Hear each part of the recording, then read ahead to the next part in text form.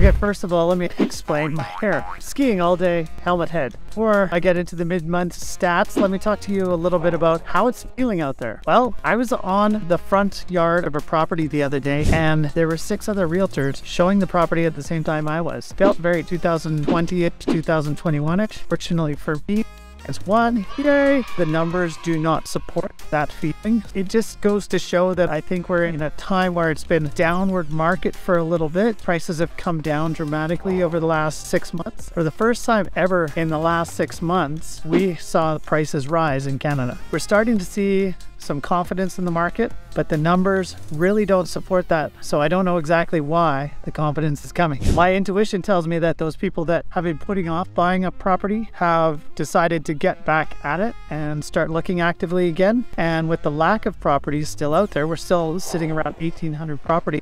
Without 4,000 on the market, we're still in a seller's market by the numbers. So again, choices that are, a lot of them that are out there are not good choices, and the well-priced homes sell almost all with multiple offers. So if you're a seller thinking about selling this spring, I would do it now. I wouldn't wait. I would get on it right away. If I was selling my house February 15th through March 15th, kind of the ideal time. You haven't got that rush of spring listings that have come to market.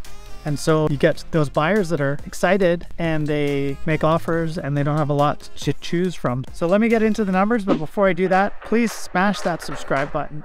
Give us a like. Tell us in the comments what you want to hear from us so that we can produce stuff that you want to hear.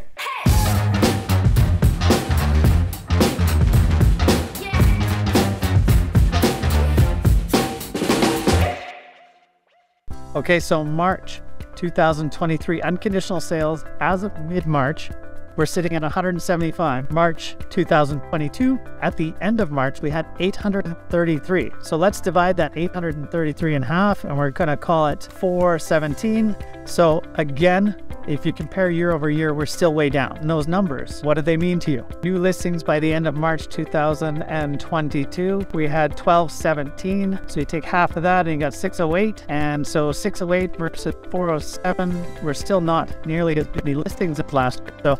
So the total active listings as of mid-March 2023, we're looking at 1,885, still not 4,000, which would be considered a balanced market. So we're still way under that, well below half of what a balanced market would look like. Yet compare that number to last year at the end of March, we're looking at 1,063. So, you know, dramatically different. It's almost double what we had last year, but still only half of what it takes to become a really balanced market. That's why we're seeing upward pressure on prices. I think if I was to be selling, I'd do it now because I don't think this wave is going to be lasting as long as we think. Yes, the Bank of Canada held interest rates the last time. Will they do that again? I don't know. The bond yield is down as well, but I think this is a false sense of security. I don't think we've seen things shake out. So I've got a ton of listings coming up. So this market is bringing new listings to the market because people are hearing about the multiple offers, and as that flood of new listings comes to market, yet there's not enough buyers to absorb them, you're going to start to see prices start to dip again. I don't know about dip, but you know, certainly level off. We're not going to see multiple offers for very long. If I were you, I'd get your home on the market now.